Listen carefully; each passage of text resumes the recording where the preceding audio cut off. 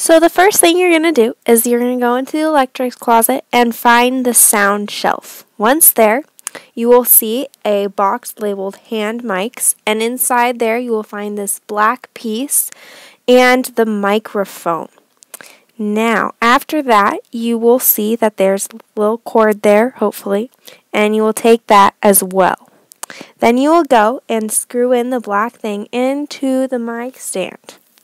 And conveniently, the mic, hopefully, will fit into the little black piece like so.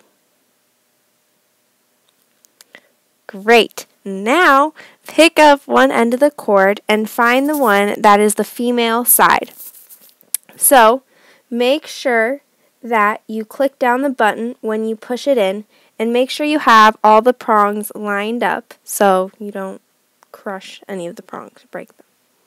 Next, you will take the other end of the cord and you will find the little box on the stage. Now you will lift that up on the side, and inside you will see two places where you can put it. And as you put it in, make sure that you click the mic button.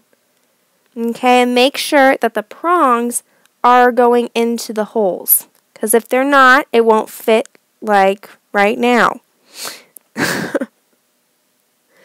So make sure you do it correctly, otherwise it doesn't work. Yay!